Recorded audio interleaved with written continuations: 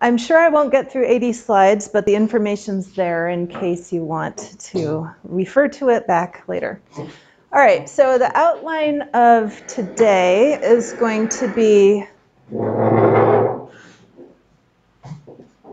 Ramsey theory of the bare space, and then Ellentek space, Mathias forcing, and Ramsey ultrafilters and their connections to each other. Then topological Ramsey spaces, what are they and why are people afraid of them? You should not be afraid of them. Applications, there's a whole book of them, yes. Yeah, that's it. But well, it doesn't seem to. People are tentative about getting into it.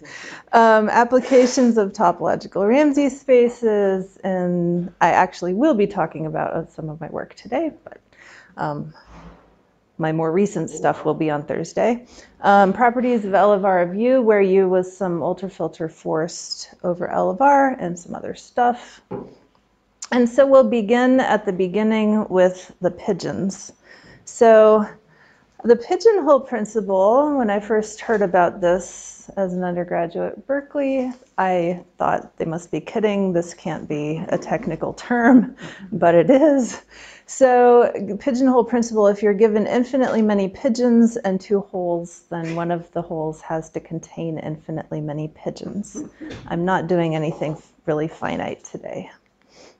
Or more formally, if you have a coloring of the natural numbers into 2 colors, then there's going to be one of the colors containing infinitely many natural numbers. All right, so graphically, you can look at it as a graph, and that was a pun intended. And that is red, and that's blue. The red didn't really show up so well here. But given a coloring of pairs of natural numbers into red and blue, you can color the pairs by an edge between them. And then Ramsey's theorem says that there is a complete subgraph on infinitely many vertices with 1 color for all the edges. Okay, so what's really cool about, one of the really cool things about Ramsey theory is that it was motivated by a problem of logic. And if you go back to Ramsey's original paper, you'll see that he was, one of these people that was working on Hilbert's and Scheidung's problem. And back then, it was a little bit before Church and Turing, they wanted to know whether there was a procedure for determining whether a given first-order logic formula is valid. And Ramsey he first proved his theorem, the infinite version, and then he proved the finite version from the infinite version. And then he used it to solve this problem for pi1 formulas. So there is a decision procedure for pi1 formulas based on Ramsey's theorem, which is pretty cool. So the Hungarian notation, which people always say in talks, either you hate it or you love it. I'm sort of agnostic about it. It's there, it's useful. And once you get used to it, it's useful to use.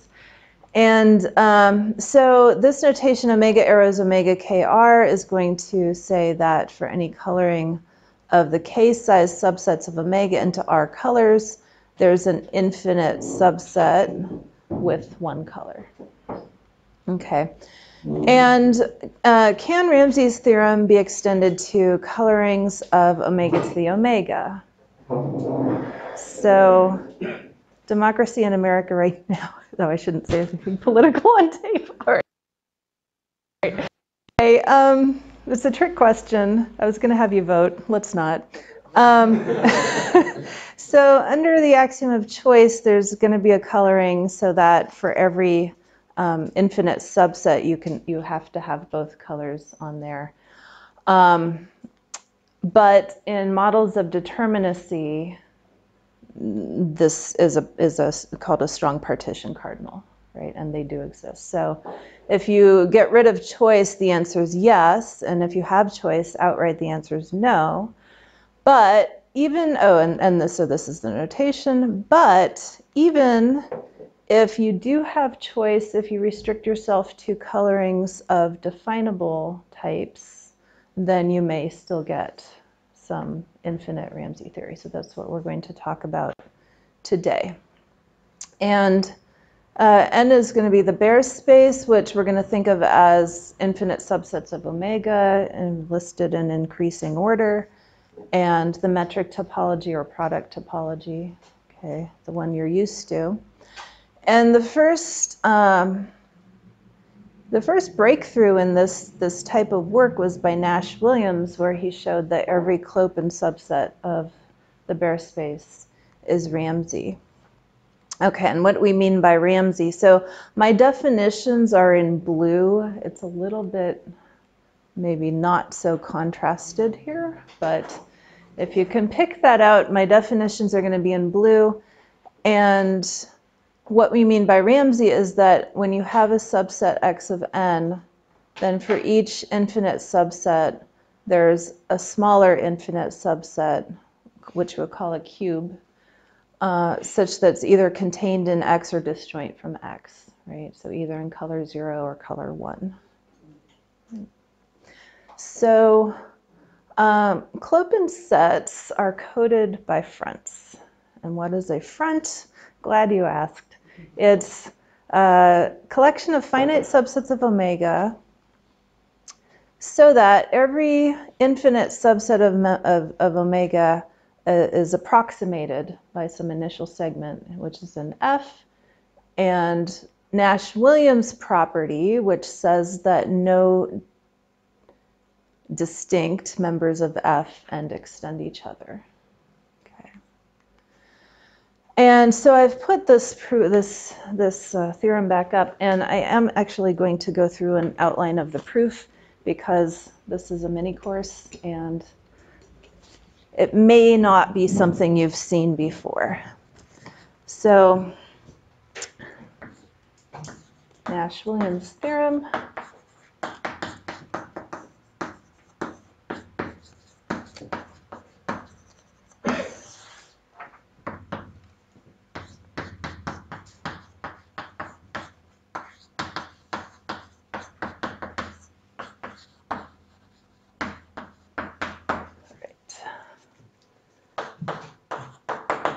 So the proof, and I'm going to call this proof sketch.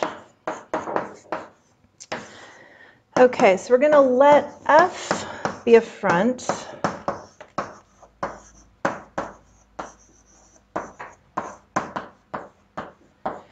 And then we want to take a partition of the front. So let's let F not be some subset.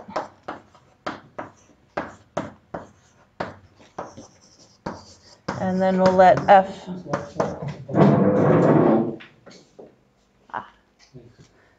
F1 equal F minus F naught. So we've got a partition of our front into two pieces.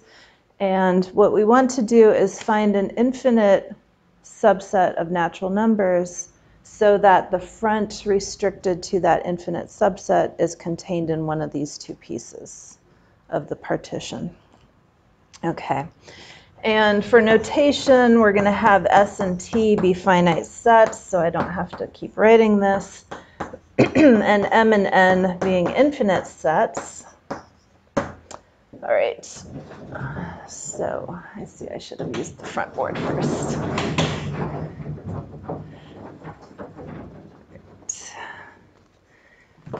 All right, so we're going to talk about accepting and rejecting, and this is not a psychology course. But so we're going to say that M accepts S if there is a member of F naught. So we're fixing F naught. Right, you really do all of this with respect to some finite, with some collection of finite subsets of omega. Okay, so we fix what we want to accept or reject with respect to. Right now it's going to be F naught. And so it's going to accept S if there's going to exist a T in F naught such that S is compatible with T. So one of them end extends the other, and T is contained in S union M. Okay. Then M is going to reject S if it does not accept S.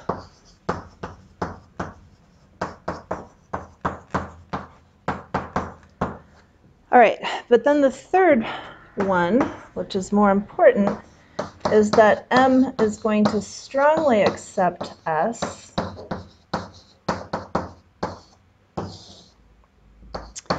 if for every infinite subset N accepts S. Okay, and these are the ideas behind combinatorial forcing. As you'll see, this proof was 1965. It was around the time of forcing, but this is like a pre-forcing idea. Yes? Is M a subset of them? What? Yes. Very important.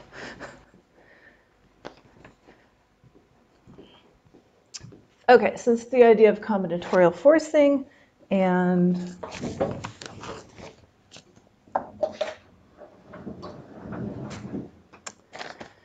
our lemma, first lemma, is that if there is no subset of M rejecting S,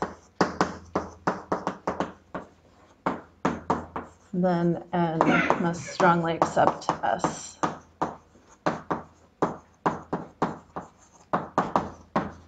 Which, if you think about it for a minute, it just follows from the definition, really. Okay, but it's a useful fact to notice. And then we're going to say that M decides S if either M strongly accepts S or M rejects S. Okay, and then the idea is that you want to make an infinite set which is going to decide for all of its finite subsets, right? And you can do that by some diagonalization argument. I'm going to just put this up here. Okay. So lemma 2 is that every infinite subset of omega can be refined to some infinite subset which decides all members of M to the less than omega.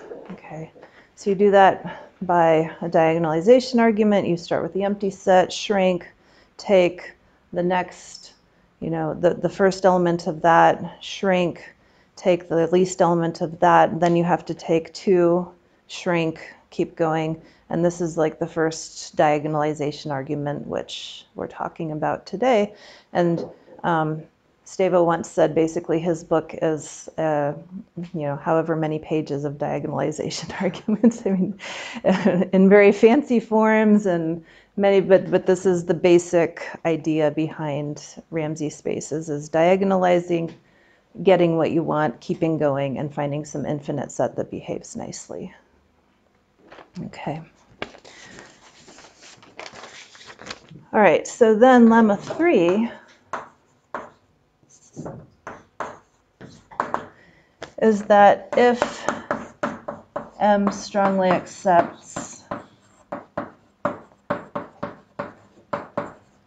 S, then for all but finitely many n's, M strongly accepts S with the extension of the singleton n. And the proof idea is that if not, then we're going to let n be the set of n's in M greater than max S, where M rejects. The little n comes from M, right? Sorry? Little n. Yes.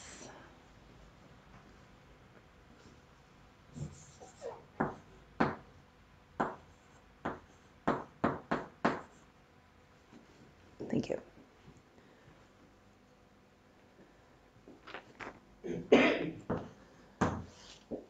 All right, so if this is not true, then of course you can make this set. This is going to be infinite. And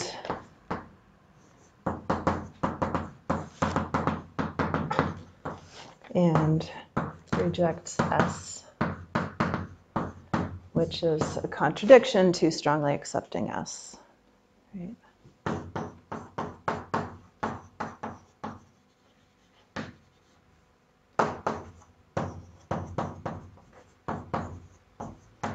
Okay.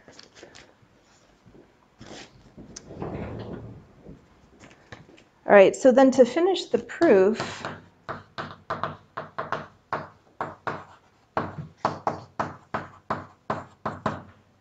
of the Nash-Williams theorem,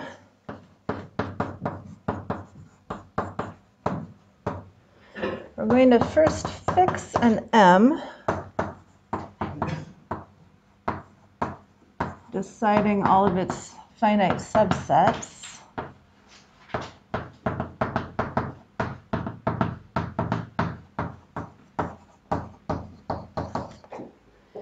And such that it has two properties. Oh, and such that for each S in M, if M strongly accepts S,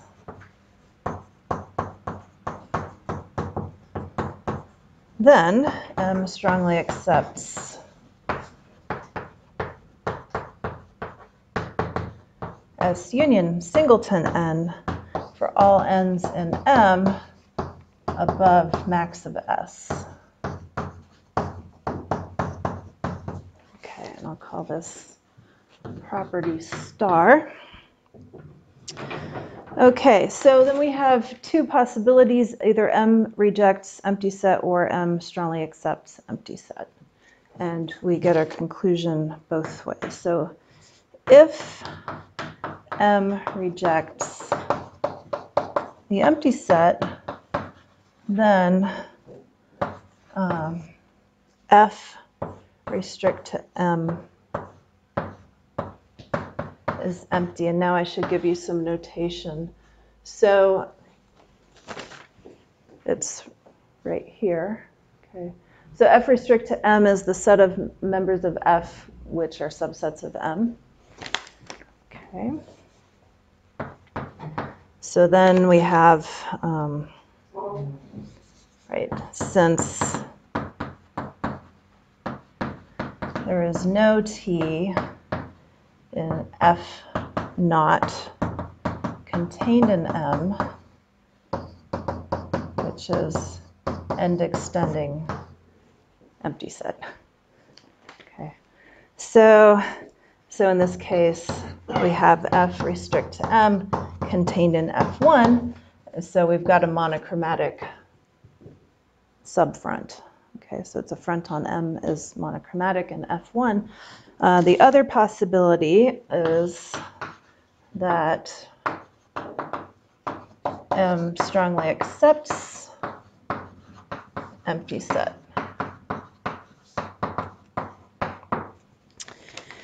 Right, then prove by induction on the side that for all S's in M, we have M strongly accepts S. Right, and this is by star. Okay, so if you apply star to empty set, you show that all singletons must be strongly accepted. Now you apply star to singletons, all doubletons must be strongly accepted, et cetera, et cetera. Okay, sort of basic high school induction proof. And so what you get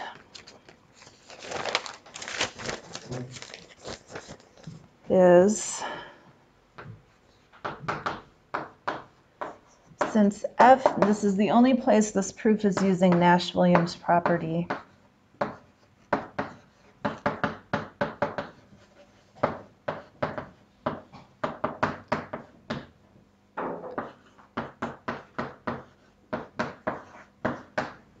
Okay.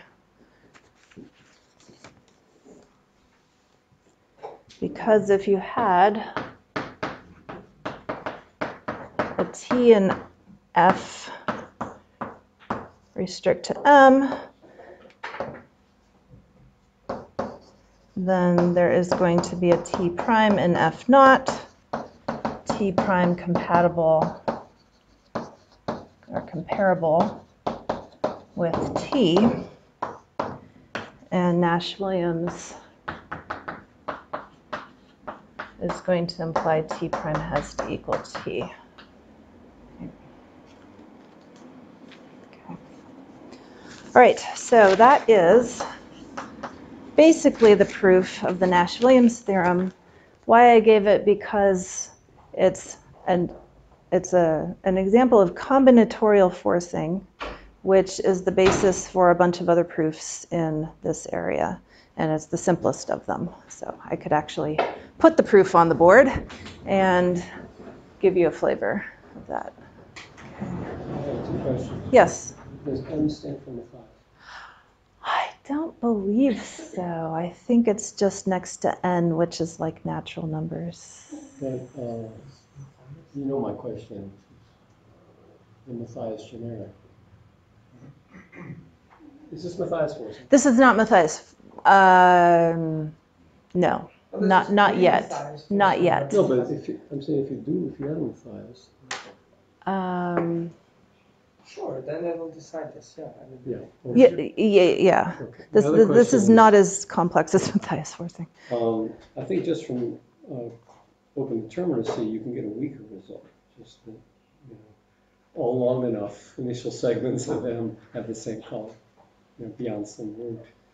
I'm just curious, has anyone looked at the metamathematics of this result? Is it as strong as pi 0 1 determinacy? What is the result of the this one I don't know. determinacy? No, I'm just saying you play a game where you try to the good guy's trying to make sure you keep extending the front with the same color. And Yeah. If you have a strategy, then great. If not, then you get a point where beyond there you can't get that color, so you must be getting the other color. You get a weaker result. What? There's the mathematics is strange because you have a difference between 2 and 3 colors. Oh, it's not the same. The statement is not the same strength. 2 colors and 3 colors. It's actually open. Well, but you're keeping the secret. What is the strength of 2 colors? 2 colors is quite low. I think it's like ACA not or something. Oh, it's not. Okay. And 3's unknown. Oh, it's less than those open determinants. And 3's unknown. 3's unknown. Okay. Thank you. But maybe that's also trumped by open determinacy. Yeah. I mean, implied. Yeah. Sorry. This is good. We have some knowledgeable people in the audience. Okay, so the first extension of this then was by Galvin and Prickery. Prickery being my advisor, from whom I did not actually learn this. How's he doing, by the way? He's doing right. He's doing all well. I saw him a couple years ago. Not yet, not that I know of. So then they bumped up the Clopin to Borel, and Silver bumped it up to analytic, and publication dates don't always follow from dates when work is done. And so the optimal extension of this was by Ellen Tuck. And Ellentuck introduced a topology which refines the metric topology and which basically characterizes what it means to be Ramsey via the topology. And so we're going to talk about what is the Ellentuck topology. It is basic open sets, which now look like Matthias forcing, where you have a finite head and infinite tail, and your basic open set has to extend the finite head and be contained in the infinite tail. And in the Ellentuck topology now, when we fix this topology, we say that X is Ramsey with respect to the Ellentuck topology if for every basic open set, there's going to be a member of that basic open set where this smaller basic open set is either in X or disjoint from X. So that's your partition property there, your 0, 1 coloring. And we'll say that X is Ramsey null if the second clause holds always. All right, and then Ellentuck proved that every subset of the Baire space with the property of Baire with respect to the Ellentuck topology is Ramsey, and the meager sets in this topology are Ramsey null. Okay, and I'm writing this as a triple because that's how Stavo presents it in his book, and we'll talk about what's this R very soon.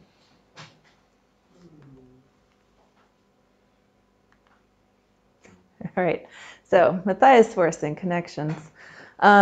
Basically the same thing, right? You've got conditions which are finite. Something just moved. Okay. So it has conditions which are finite heads and infinite tails, and you want the max to be less than the min, or you could just say X is end extending A. It works the same way both ways. And then our partial ordering is saying that B is going to end extend A and Y is going to be contained in X, and the part of B above A must come from X. Okay. So this is equivalent to forcing using the basic open sets in the Matthias space with inclusion as the partial order. And connections with forcing and ultrafilters. Okay, so definition, an ultrafilter is going to be Ramsey if it satisfies the Ramsey property via members of the ultrafilter.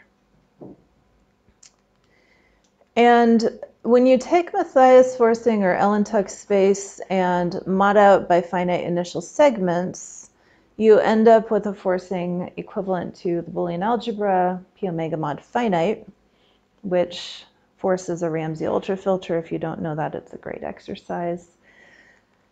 And showing dense sets and using Ramsey's theorem. And Ramsey ultrafilters were the first ultrafilters to be investigated in this sense of complete combinatorics of blasts, because they're the strongest ultrafilters. They're the best candidates for having complete combinatorics. And one of the ways to Rudin-Kiesler or Tukey. It's the same as selective, right? Yes, yeah. Ramsey ultrafilters are the same thing as selective, are the same thing as P point plus Q point. Yes. Yes. So they have the strongest partition properties or selection properties or any properties that I know of. And I'm going to phrase this in Stavo's terminology right now, and we'll do blasts later. One way is to say that if there's a supercompact cardinal, then any Ramsey ultrafilter is actually generic for this forcing over L of R. Okay. So complete combinatorics means that you can completely combinatorially characterize which ultrafilters are going to be Ramsey over L of R. Another nice property, okay, if we take an ultrafilter U, MU is going to denote Matthias forcing where the tails are in the ultrafilter. M is equivalent to first forcing by P omega mod finite, and then forcing by Matthias with that new ultrafilter, new Ramsey ultrafilter. Okay, so now we're going to get abstract, and key properties from the L-in-text space, which can be abstractive, give you a notion of a topological Ramsey space. And these were first put together, consolidated by Carlson and Simpson, and then later Todorcevich put together a refinement of their presentation into these 4 axioms. So we're going to go through this presentation in a second. So yes. You say if you have the bare property in the L-in-text topology, then you're Ramsey. Yes. And conversely not. No, if and only if. If and only if. If and only see that on the slide. It's coming. Oh. Was that not there for the? Well, I might have overlooked it. Yeah, it's not there in the slide, but it is if and only if. It is if and only if, actually. Completely Ramsey, right? Isn't this stronger? Completely Ramsey, I believe, doesn't talk about the head, the finite head. It does? Isn't the language the other way around? Isn't completely Ramsey where you quantify over the A's? I thought that was That sounds right. complete should be Stronger. Yes, yes. Yeah, so yes, you're right. You're right. So this outside of Stevo's book would be called completely Ramsey. Yeah, that's right. Because you might be Ramsey for a dumb reason, off on the side. Right. Ramsey, Yeah, everywhere. I think he probably didn't want to write completely throughout the whole book, but yes. I see.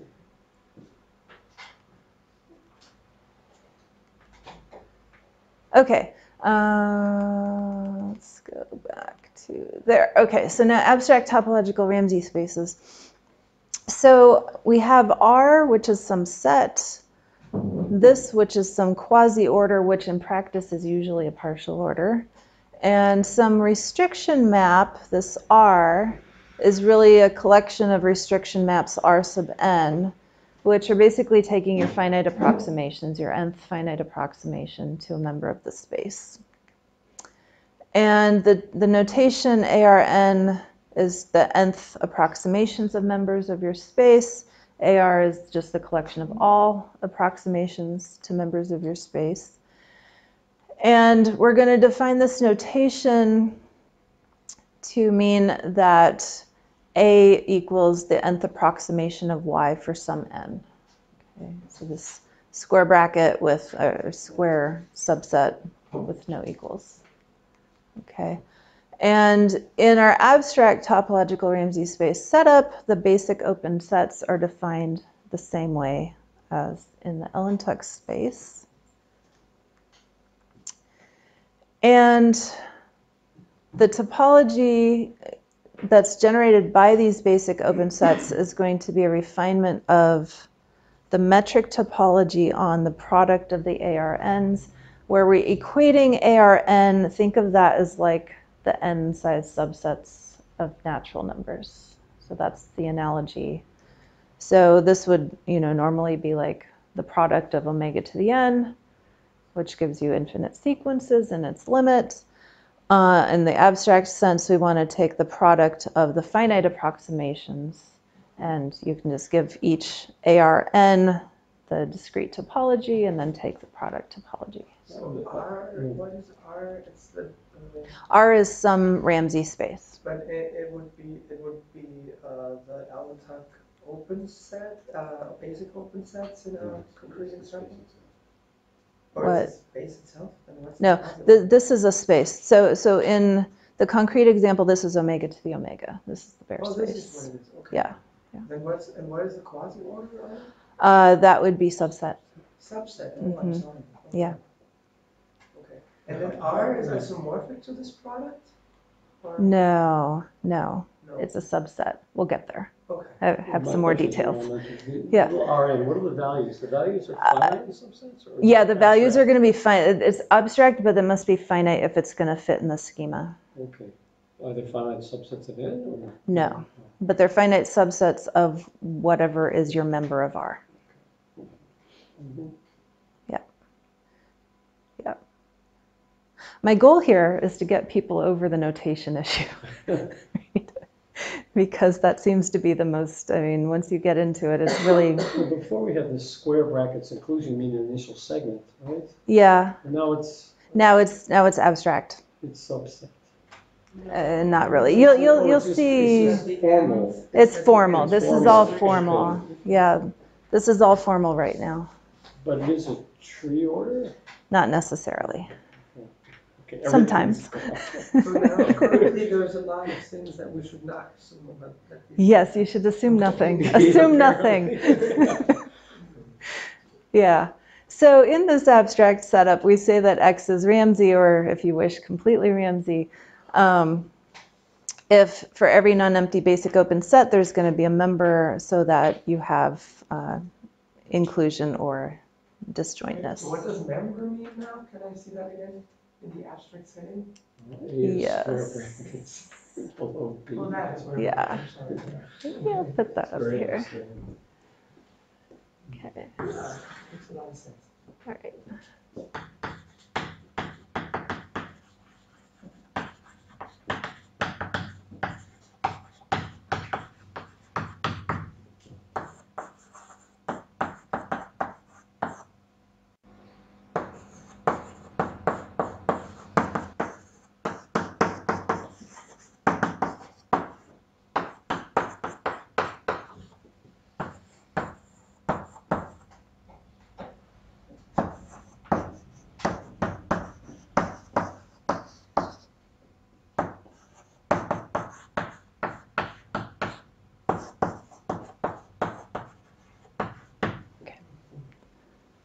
All right.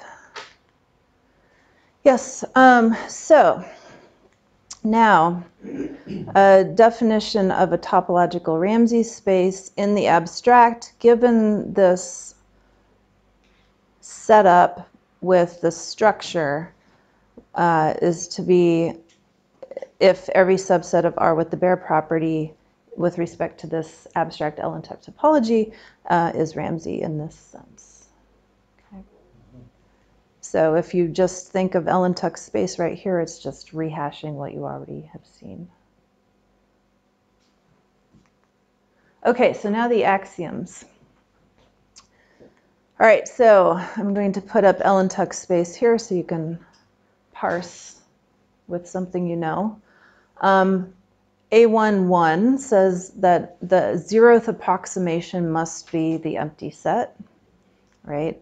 And in the L-Tuck space, the nth approximation is just the first n members. So R0 should be the empty set. Okay. The second one says that if you have A not equal to B, then there must have been some finite approximation where you can tell, right?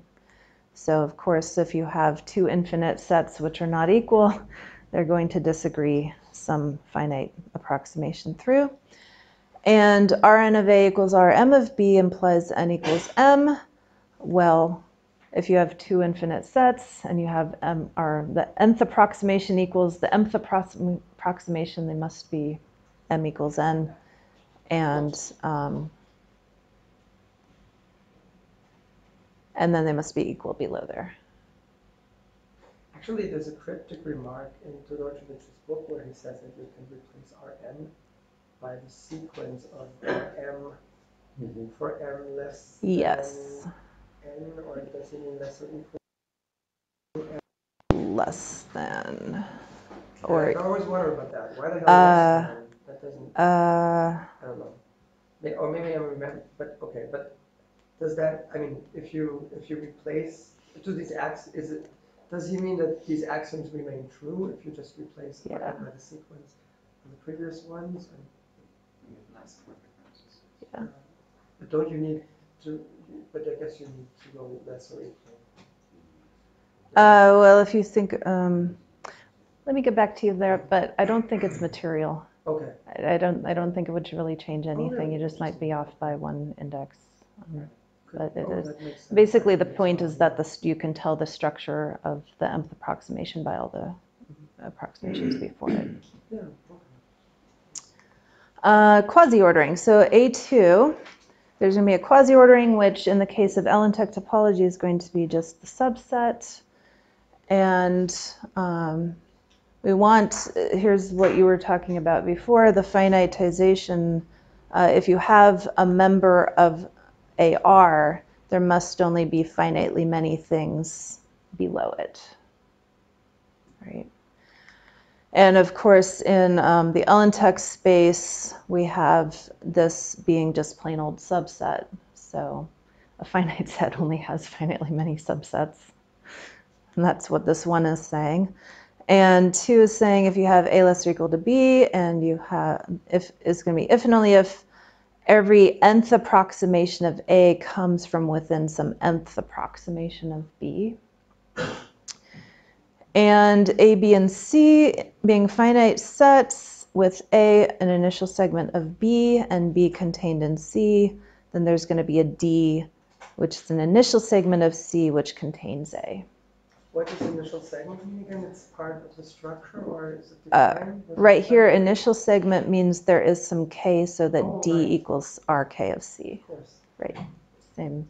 And why does it say there is a quasi-order? I mean, it doesn't. Because you're going to need to use this quasi-ordering when you're doing fusion constructions Why is in it arguments. part of the structure? Why did you say later? That I it don't know. exists one? You can ask Devo. Okay. Is it somehow, can you derive it from the rest or something like that? No. Usually it's pretty clear what it should be from the No, I rest. mean abstractly? No, No, okay. no, not abstractly. And then the depth map is telling you where is the least n so that you can find A inside of B. So in Allen-Tuck, the depth map is just the first place where you see the set A. Okay, and then A3 is talking about, so this is now an important axiom which sometimes holds you up and sometimes doesn't when you're doing proofs. The times it holds you up is when you have, it's going to be hard to explain, but sort of some infinite feel to it, and if A3 is not going to be an issue if you have a finite feel to it. Like, I can show you in some examples later what I mean by that. What? It's not an issue in hypermodulation. No, that's a finite feel, because when you're in a finite approximation, each thing finitely, you don't have to like look into the future infinitely much to find out what you have already. Very mathematically. Okay, so these are, when you're doing these fusion proofs, like when you're doing the proof of the abstract Allen-Tuck theorem and you're going through this combinatorial forcing abstractly, like we did with Nash-Williams, you're going to be doing some fusion sequences because you want to do some bit for a finite bit, shrink the tail, and continue extending. And this is the axiom that allows you to do that. Okay. And then lastly, oh, sorry. Okay. So, yeah, so this one's, let me just sort of draw a picture here. So, A31.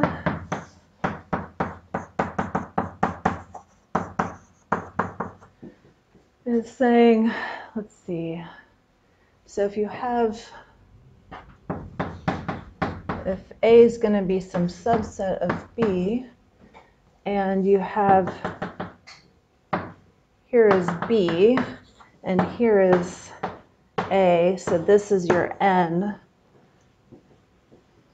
then for every member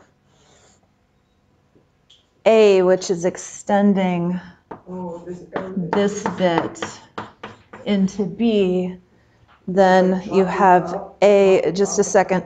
So this is, so if you have this bit of B where this is the first place you can get to A inside of B, then you have, if A is end extending this, then you can also end extend from here into A. and be non-empty, right? And it seems like a weird thing until you actually go and try to do some fusion arguments, and then you realize why you need it. Yeah. Okay, and then 2 is actually even a little bit more strange, but also very important. If you have A, which is a subset of B, and an A, a subset of A, let's see here. So, And you could say that A3 allows you to correct a finite error, something like that. not really. It allows you to. In fusions, you always want to fix the finite part. And then Yeah. So what it allows you to do is you're wanting to build these finite approximations, which you also want to do is you want to know that for every finite subset of this finite approximation, when you extend it into the tail, you had the right thing. And so you're always having to go back inside of here and thin, but you don't want to change this. Right. Right. Yeah. Can I skip 2? Do you want me to go through 2? Can you just like give us an intuition of why do you need to shrink why do you need an A prime? Here, let's see. So we've got, if A is in, so we've got A, a subset of B. So we've got A, let's see there. Okay, this is A. B was some bigger thing. And we want to take, let's see, here's Rn of B is this piece here. Then there's an A prime in here, extending, so that the empty set,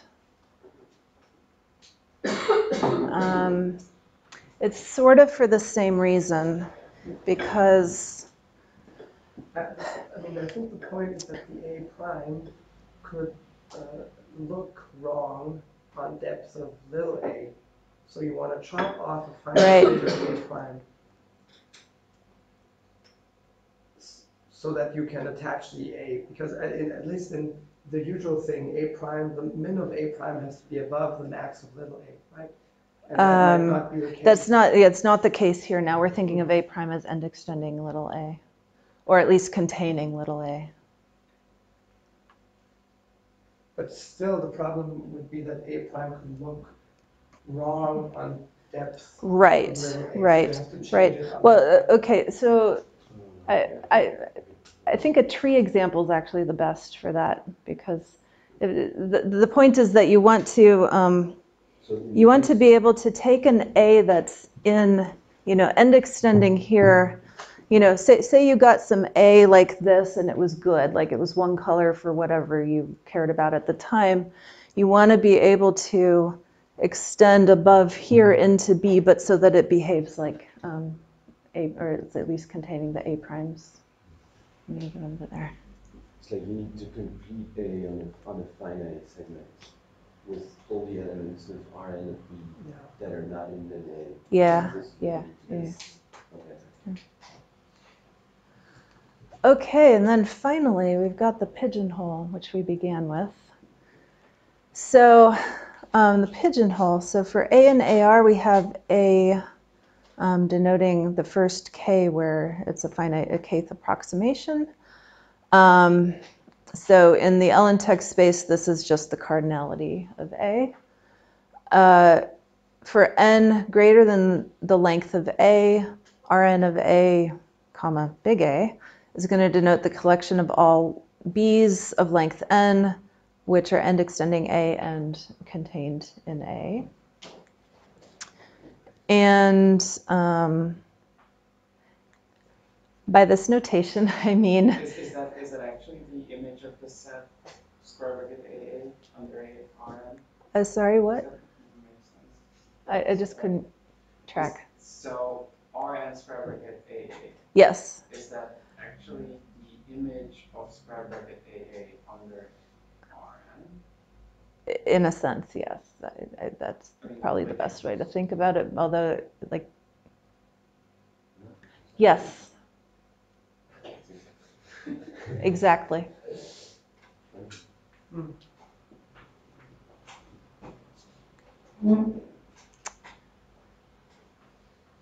Right. So pigeonhole, finally. Okay. So pigeonhole principle.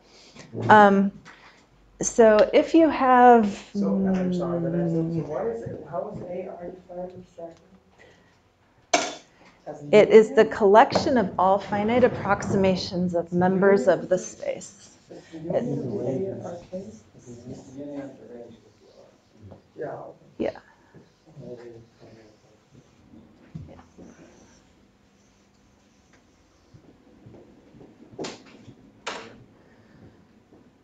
Yes, so pigeonhole principle. So this is, But this Rn of square bracket, something that, the way it's written here, it also depends on this order less than 3. So yeah, but it's,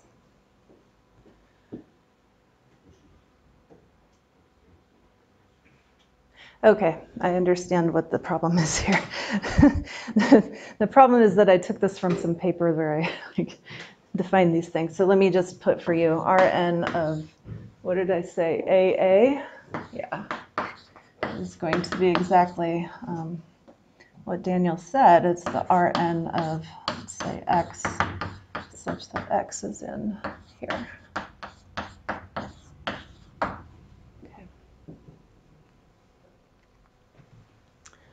All right, so pigeonhole.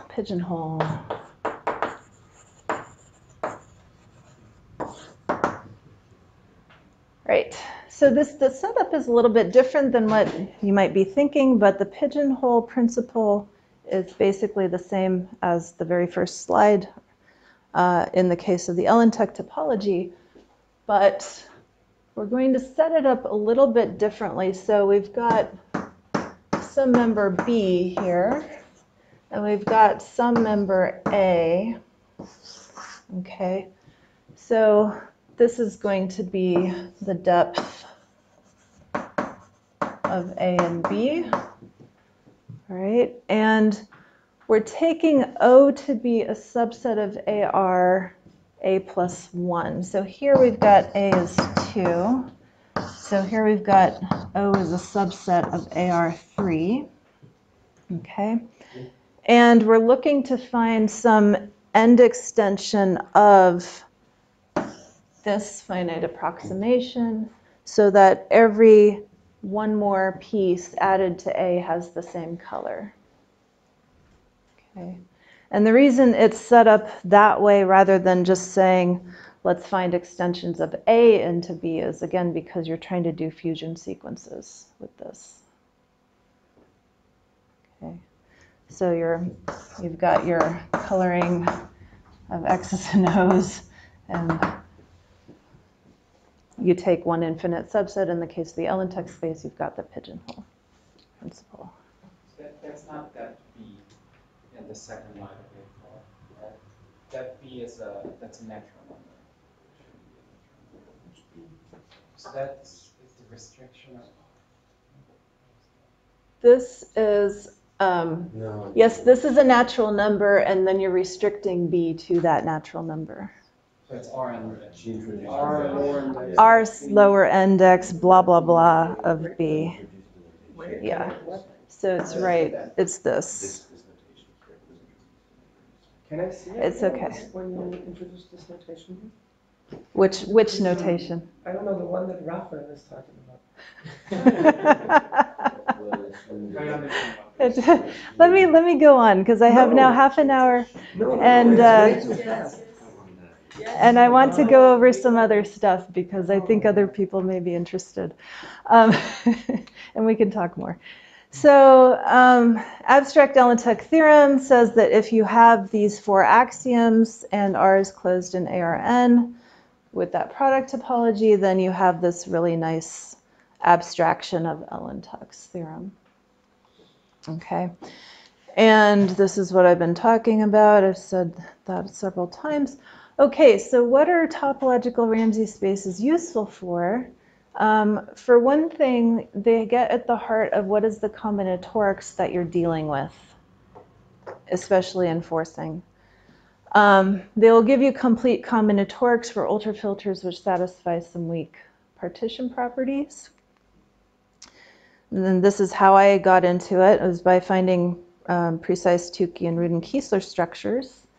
And once you have a Ramsey space giving you an ultrafilter, you can use it to find Ramsey degrees of the ultrafilters, which would be extremely hard to do by their original forcings. Showing preservation of by side Sachs forcings, Banach space problems, and this is what I'll talk about more tomorrow. What is the Ramsey degree of an ultrafilter? The Ramsey degree of an ultrafilter would be, if you have something like this, let's say, whatever, you have some number. And so if you partition, if you take a coloring of n-size subsets into K, then there's going to exist an X in your U so that C restrict to X has less than or equal to D colors. Okay. So a Ramsey degree is going to be when you're not a Ramsey ultrafilter, right? Ramsey has degree 1, and then you can go up. Yeah. All right, so some classic examples of topological Ramsey spaces. There's the Ellentuck space we've been talking about for a while. And then there is Carlson-Simpson. And maybe let me get a show of hands who has heard of the Carlson-Simpson space. Okay. So it is very easy to define. And it's a useful example to think of.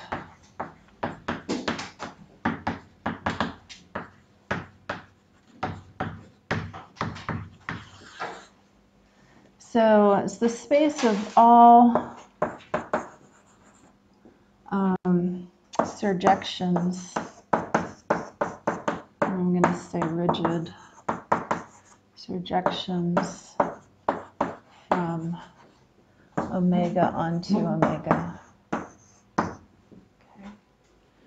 So you take all the rigid surjections. Rigid means that you have to hit 0 before you hit 1, before you hit 2, before you hit 3. This just gets rid of anything that would get in the way of having a Ramsey theorem. And the less or equal relation is composition, or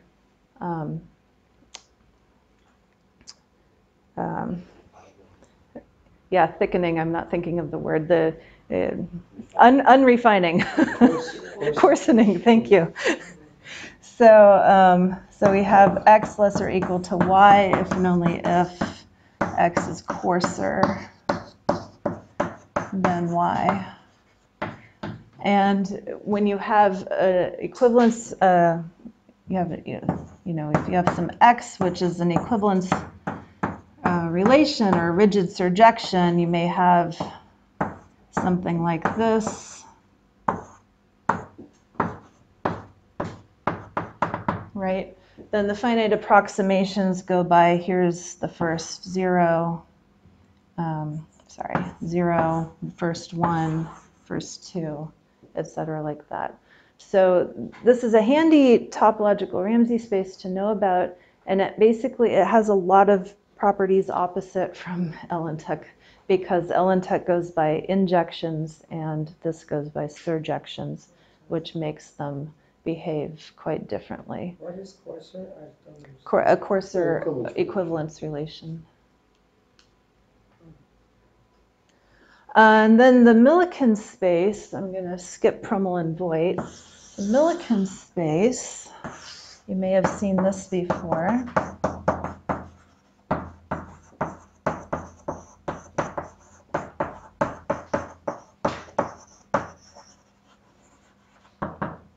So you're basically looking at, so X is going a collection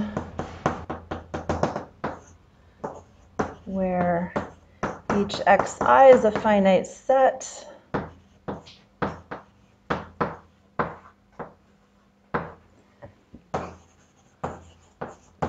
And for all I, the max of xi is going to be less than the min of xi plus 1.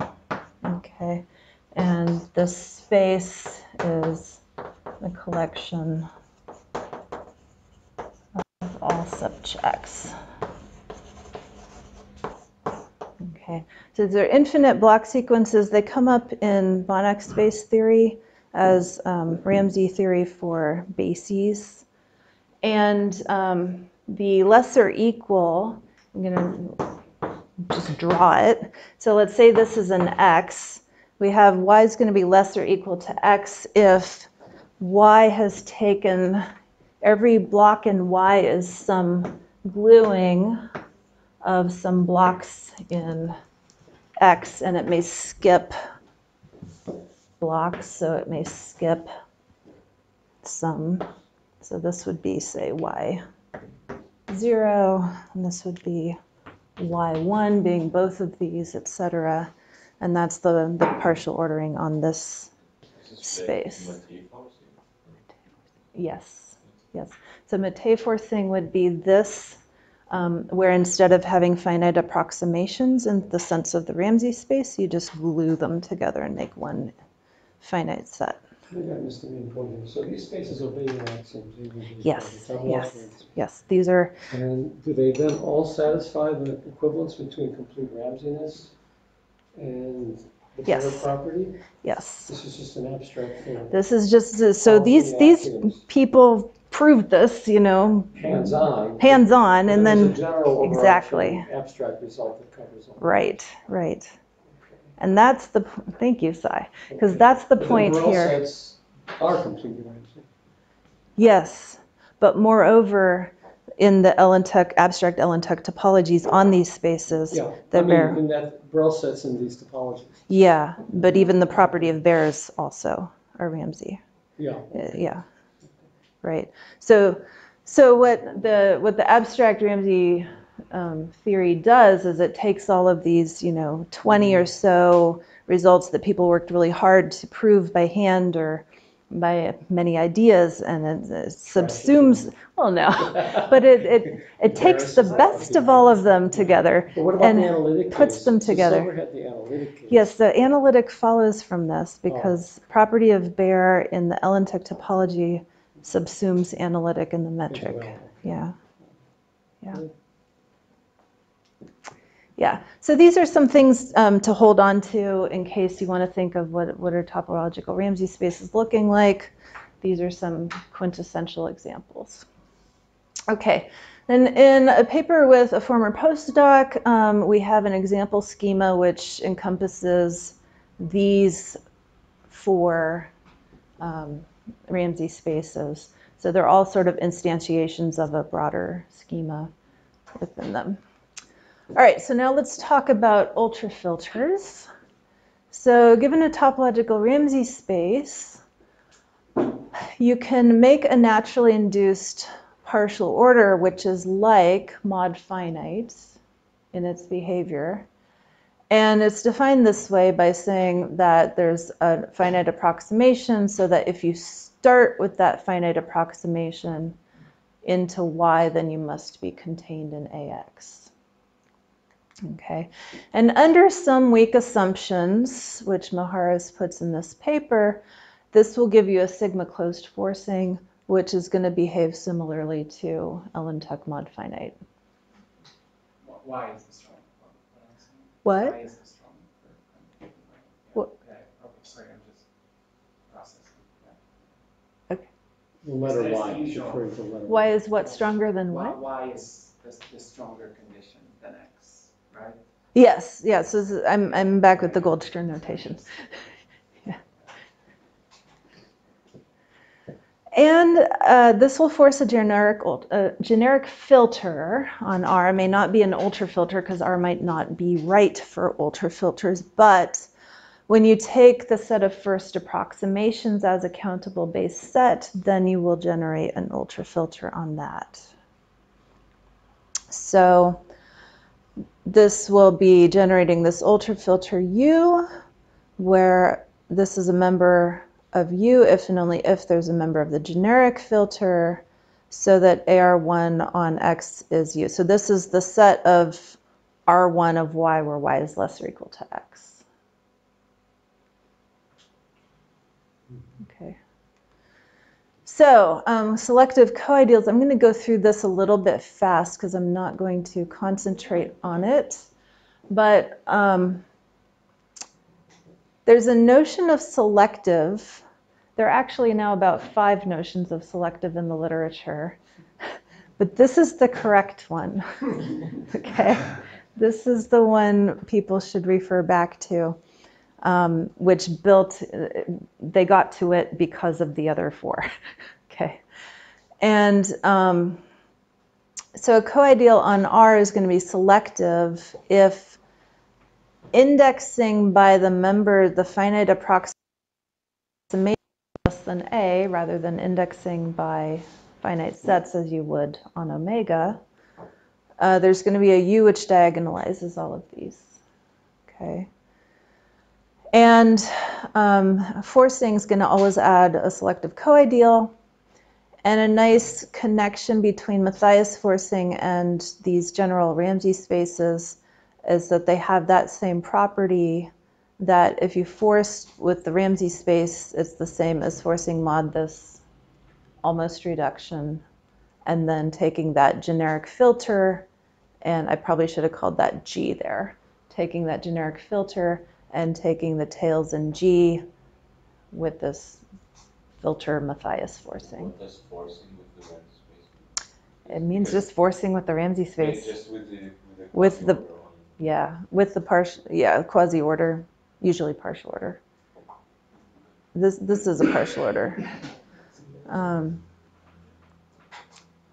So in L-in-Tux space, it'd be infinite sets with subset.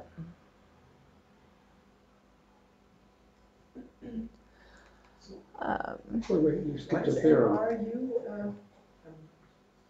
Matthias forcing with respect to, so basic open sets in the Ramsey space where tails are in U. Okay. Yes, so in the presence of a supercompact cardinal, you get complete combinatorics. Complete combinatorics meaning in the sense that every selective coideal contained in R is going to be generic for this forcing. Over L of R, yeah, I should have said that. The rule of the supercompact is sort of a black box. Yeah, it's a theorem of Witten, and then extended by Stavo, and then extended here.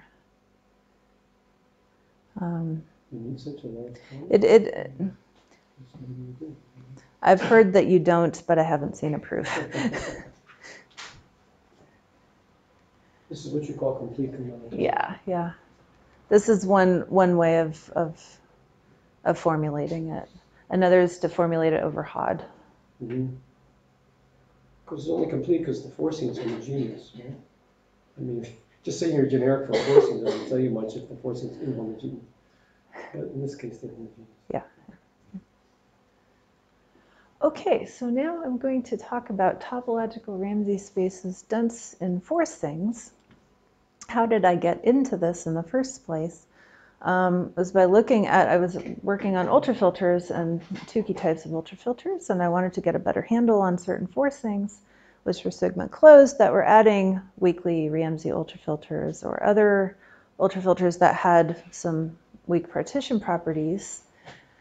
And in the process, it led to some nice consequences, one of which is consolidating more disparate things into a general framework. The one I like the best is really understanding the combinatorial essence of the forcings via topological Ramsey spaces. some new canonical equivalence relations, which I'm not going to get to today, and properties of L of R of U, where you've obtained this ultrafilter by some forcing, but it's not Ramsey. And now we will, so I'm calling these inner topological Ramsey spaces because they're inside, dense inside some forcing. So now I'm going to start into the pretty picture part of the talk. And these are going to be motivated by some forcings of Laflamme. So here's Laflamme's forcing, okay? And I'm not really going to go into it, but the point is that it's nice, but it's not super nice, right? So this is a forcing which will give you a weakly Ramsey ultrafilter, which means that when you color into finitely many colors, the pair sets, you can find a member of your ultrafilter that has at most 2 colors, but not necessarily 1. And he's strengthening the subset relation by blocking the infinite sets in terms of 1, 2, 3, 4, 5, and then saying that y1 is going to be less or equal to x if and only if each m block is contained in some n block. All right. So it's like Ellentuck, but more restrictive. And so this is what I just said, and in his thesis he proved that this has complete combinatorics. This is the original way of stating complete combinatorics by Blast, that if you have a Malo cardinal and some Levy generic over V, then any ultrafilter which is not Ramsey but rapid and satisfies some combinatorial property, then it's going to be K generic over there. Okay, this combinatorial property you can read out from the Ramsey space that I'm going to put up very soon. So anyway, this is what a member of Laflamme's forcing would look like. This would be a y less or equal 1 of x, where you could have 2 different blocks of y coming from 1 block of x. Okay, and now if you want to try to make a Ramsey space out of this, you can't allow this sort of thing, but it doesn't matter because it's dense to avoid such things. So this is now turning this into a tree type, and we're taking blocks and gluing them at the bottom to make a very wide, short tree. And so now instead of Laflamme's forcing, so what I'm giving here, if it's not apparent, is a topological Ramsey space which is dense inside Laflamme's forcing. And because of the Ramsey space properties, Stevo and I were able to show some exact results on Tukey structures. Okay, so what I'm trying to get at here is what's the structure of a member. So this is like a first extension of the Ellentuck space in complexity. Okay, so you've got trees of height 2, they're infinitely wide. This is going to be a member of the space because it has the same structure as the original one. And this is also another member of the space, and this x is less or equal to y. So what this does is it changes the strengthened partial ordering of Laflamme on the bare space to a structure requiring certain structure for members of your space, and then the partial ordering just becomes inclusion again. So it's like shifting the order to structure. And then if you have the right structure, your order becomes very simple. So this is a subtree not in the space because blocks came from within 1 block, and you can see this structurally because this tree has 5 terminal nodes, right? It should go 1, 2, 3, 4, 5. But it's dense because you can just throw out the... You can throw these out. Yeah. So in one piece of research, we showed that this is a topological Ramsey space, and if you take any member of Claude's forcing, you can make a member, you can make this below it, so it's dense inside. therefore forcing equivalent, and you get a generic filter, which is also, again, weakly Ramsey. And one of the benefits of doing this is that you can get quicker, easier proofs of these Ramsey degrees for ultrafilters. So Sonia Navarro-Flores did a master's thesis with me, and one of the things she did was to find Ramsey degrees for ultrafilters which were not found before, or which were found before but by some very messy means.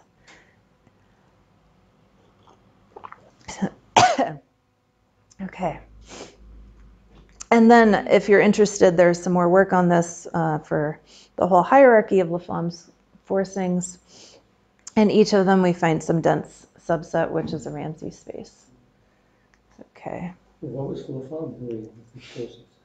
He was trying to find complete combinatorics for ultrafilters which are not Ramsey.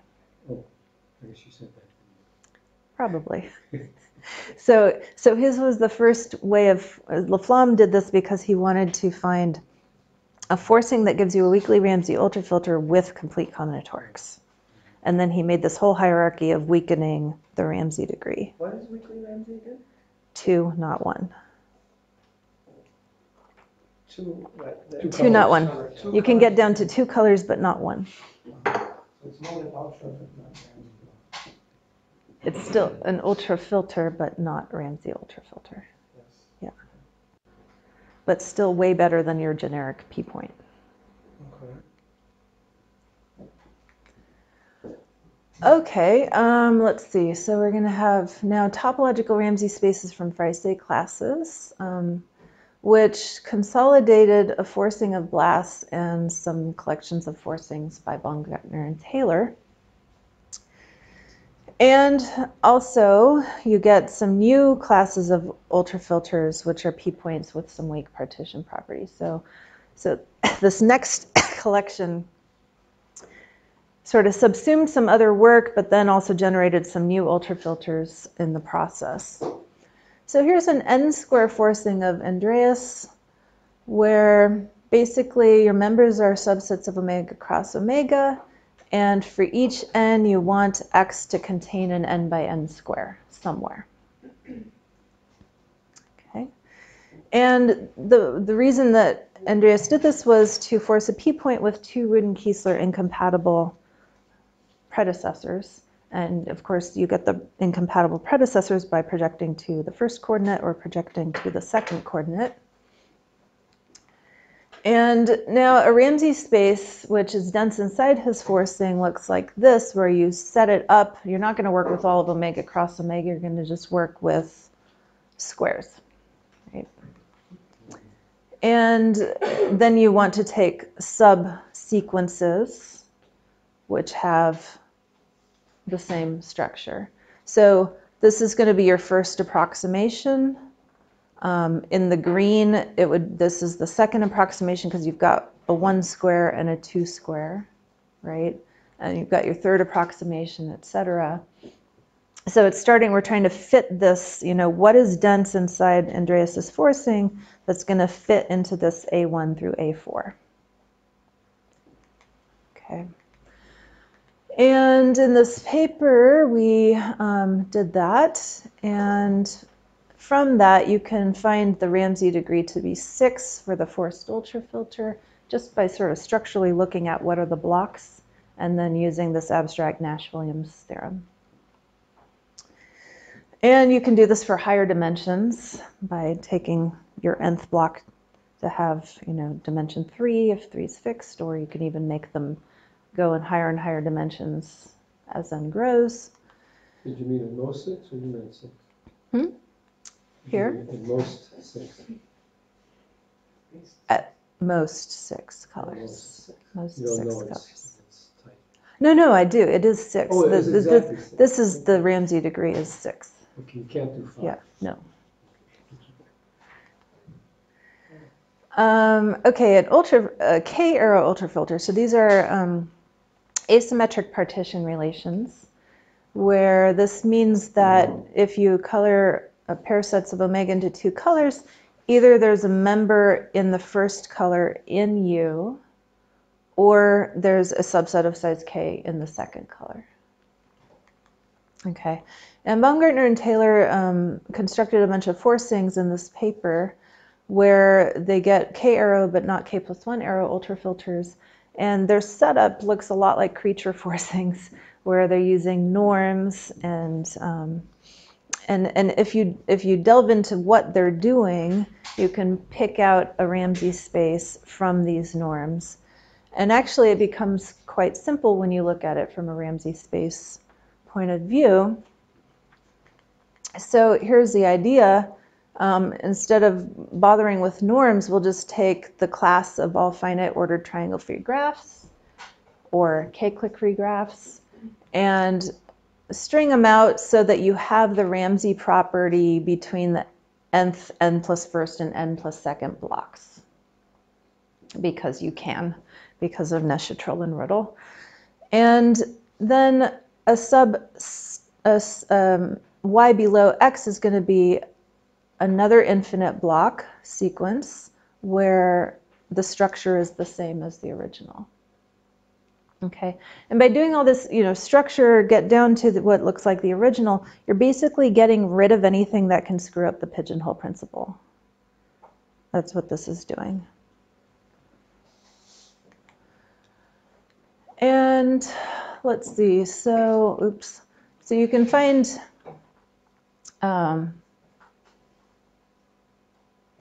application to Ramsey degrees. So basically, I said this before, but you can find Ramsey degrees for ultrafilters if you have enough information about the Ramsey structures.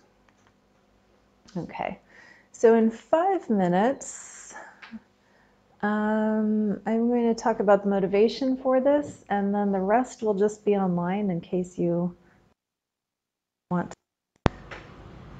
So Ruden-Kiesler, reducibility, long studied, has to do with functions from omega to omega. Tukey reducibility, not so long studied on ultrafilters, long studied on partial orders, and it has to do with functions from basically power set of omega into power set of omega. And the question is, how do the two relate? How closely are they related? And what can we say about the Ruden-Kiesler structures inside the Tukey structures? And can we say anything more about them? So there are two main types of results in this area. One is proving embedding results. And this recent work of Sheila and Raghavan subsumes quite a lot of the prior work, but not all of it, into saying that you can embed P omega mod fin into the Tukey types, P points. An initial Tukey structure is going to mean a Tukey downwards closed structure.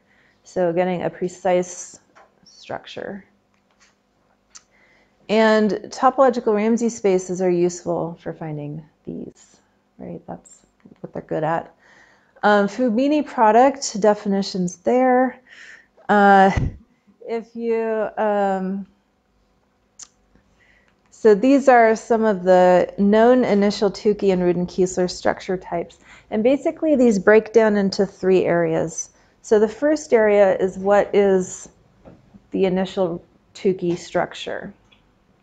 What is it? The second is you can actually deduce from the methods what the initial Ruden-Kiesler structure is. You sort of get that as a byproduct. And the third one is what are exactly the structures of the Ruden-Kiesler types inside these Tukey types of the initial structure.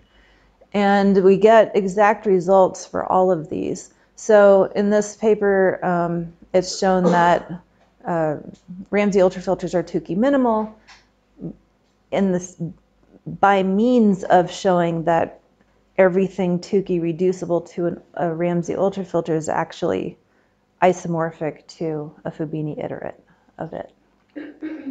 Okay, and for this forcing I showed you before of Laflamme, we get initial Tukey structures downwards alpha plus 1 for each countable ordinal alpha. Same for Ruden-Kiesler. And then moreover, within these alpha plus 1 Tukey structures, we know exactly what is the Ruden-Kiesler types and their structure inside. So in these cases, you get exactly Aleph 1 many Riemann-Kiesler classes, which is sort of cool because usually you're stuck with C many. Okay, and then in our Freistate class work, we get some wide Tukey structures. So the finite Boolean algebras plus omega to the less than omega ordered by inclusion. And if you take a product of Freistate classes, the initial Riemann-Kiesler classes are given by isomorphism types there. So this is an example where your Riemann-Kiesler initial structures can be very, very different from your initial Tukey structures. And then a similar thing where you know what is the Tukey type, what are the exact Riemann-Kiesler types inside these Tukey types. So a comparison there. Okay, so this is a general proof outline of how it works. So you take a Ramsey space and you let U be the filter, the generic filter forced by R with this almost reduction. And then take some V, which is Tukey below U. And you want to know what is V in comparison with U and anything else. So you let F be some monotone cofinal map. And we'll assume that V has ultrafilter base set omega because we can. And then you prove that F is actually continuous. So it's approximated by some finitary map on the finite approximations. So now we're going to take F to be the front of minimal finite approximations where F is non-empty. Okay, so now we're defining a front, and we're going to transfer this original cofinal map to a map on the front. And this is what allows everything to work. Now we're going to define a new ultrafilter on the base set F. And the members of this new ultrafilter are these F restrict to X's. And you prove that this is an ultrafilter. And then a miracle occurs. I mean, it really is, because it's like, why in the world should that be true? But it is, and I checked it. And it's published, so hopefully the referee checked it too. So G, that funky map we got this way on the front, on this revised ultrafilter actually is equal to V. And this ultrafilter is Riemann-Kiesler equivalent to V. So now it's a matter of what is this G on here doing, right? So this is something left out of this talk, is these Ramsey classification theorems, which are extensions of Pudlak-Rödel theorem on the Ellentek space, which is an extension of the Erdős-Rado theorem, which is something I can state, which says that if you have an equivalence relation on the k tuples of natural numbers, then there's going to be some subset of k and some infinite subset, so that when you restrict to that infinite subset, projections to this finite set give you the equivalence relation. Okay, so this is a very extended version of that. And then you apply this function g on F with this Ramsey classification, and then you do a bunch of decoding to figure out what the heck are these things in terms of isomorphism types and Fabini products and stuff like that. And so that gives you the proof, and a general proof, which works for a large class of spaces, but not all spaces, is in this paper. And now there's only 30 slides left for you to read, and I think I'll stop there. Okay, but before you stop, can you Yes. just tell me what you just proved? Yes, I just proved general proof outline of exact Riemann-Kiesler and Tukey structures. So, given an ultrafilter, which is forced by a topological Ramsey space, hopefully dense inside of some partial ordering that you originally cared about. You want to know what is exactly the structure of everything Tukey below it. And it is exactly found, so those three-pronged approaches, initial Tukey, initial Rudenkiesler, what's Rudenkiesler inside the initial Tukey, is done this way.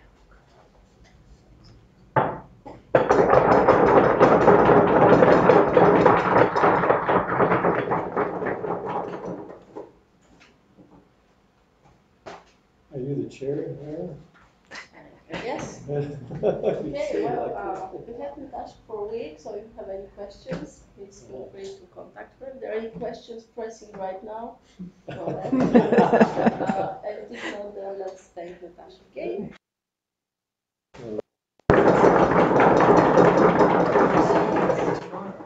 Yes. But that's not the next 30 slides. No, okay, so yeah, advertisement. Tomorrow I'm talking about Ramsey theory on trees, which is a connected but not completely the same talk. So no, I am not going to cover these 30 slides, but they will be available.